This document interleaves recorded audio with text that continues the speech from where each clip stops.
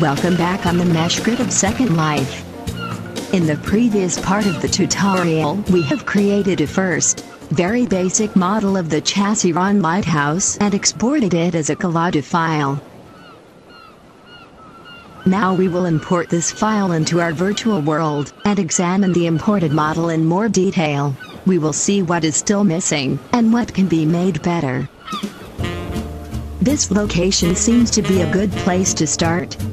But remember that the diameter of the lighthouse will be about 20 meters, so we better check for enough space first. First locate your inventory, then select Upload Model. A file selector box opens. Here navigate to the import file. After you have selected the import file, another pop-up menu opens. Your first attention should go to the actual prim costs for your object. This is the amount of prims that you have to give away in order to raise this mesh. Remind that this is not at all related to the actual upload costs. The prim costs are dependent on a few details, like number of texture faces, overall texture sizes, number of triangles, and even the total size of your object. Let me drive your attention to the upper part of the menu. You notice that you can attach 4 different LOD files here. Our current mesh has already been associated to the highest possible LOD level. And further down you can supply your own meshes for each LOD, and thus you can specify by yourself how your object will degrade when moving your camera farther away from it. For now we do not have any LOD files available. We even are not obliged to specify any LOD at all. But we can reduce the amount of prim costs significantly by actually specifying the LOD data. Fortunately, the importer can generate the necessary data. Just click the button Generate LOD.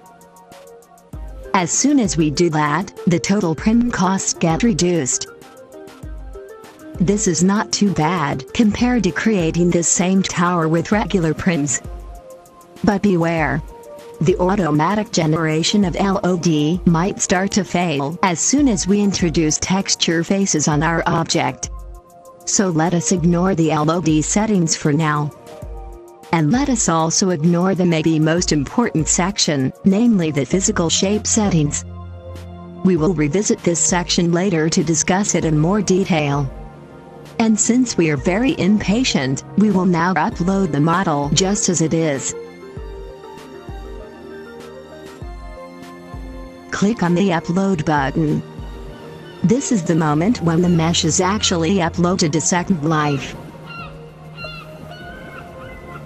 When you examine closely what has been imported, you will see that actually 2 items have been placed into your repository. First, there is a regular item stored inside your objects folder.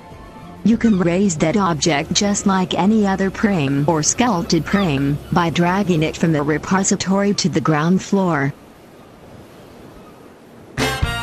There it is! But there is also another item, which is placed into a folder named Meshes. Here is the place where the actual mesh descriptions are stored. Think of these elements to be equivalent to the sculpt maps, which you already know from sculpted prims. So, let us now get back to the roots and raise a cube.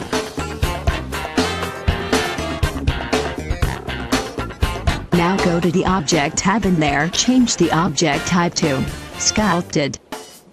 And finally change the stitching type to Mesh. By now your cube has changed to a tetrahedron. This object still misses its mesh descriptor. So let us select our mesh descriptor now. Just drag it from the repository.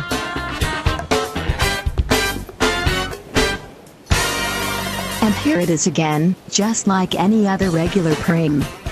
We even can scale the model by using the object editor. Prim sizes of up to 64 meters in each dimension are supported.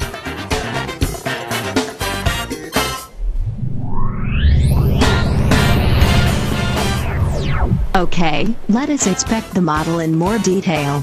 A closer inspection shows some obvious problems. The tower looks somewhat blocky. We only see sharp edges. And we have no texture here. We need to get all of that fixed soon. But now, this is a tower, and it has a platform on its top. So I am curious to get up there, and take a look from above. Come on, let us do this now.